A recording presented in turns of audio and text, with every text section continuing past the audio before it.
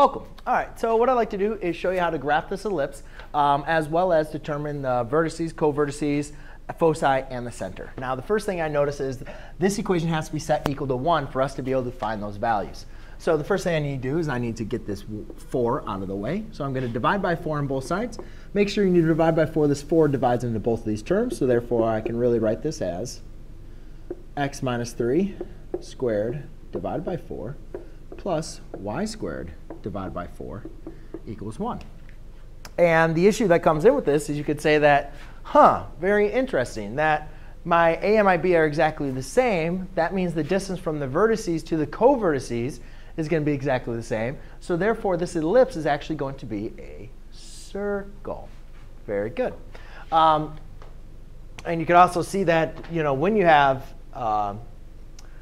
like that, you can see that my radius would be the square root of 4, which would be 2, which we're going to take a look at anyways. But let's just go ahead and solve this. So since our A and B are going to be the same, we can call them our r, which would be our r squared. And notice that 4 is going to equal r squared. So r equals 2. However, this form, x minus h squared plus y minus k squared,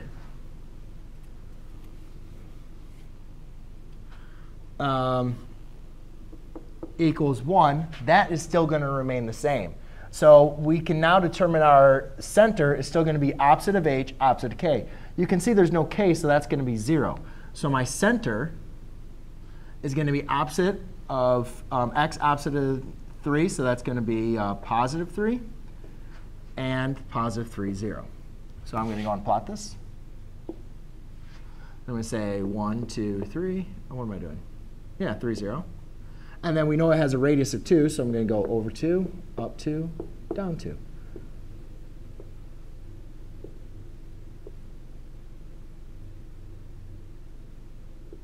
All right.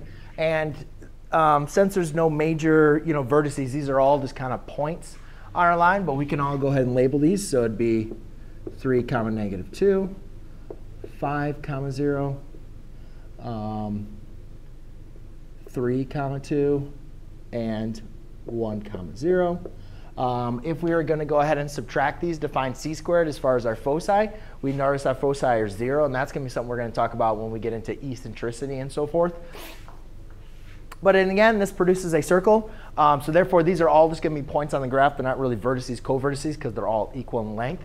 But we can go ahead and label those points. Make sure we notice that it is a circle and a circle with a center. And there you go, ladies and gentlemen.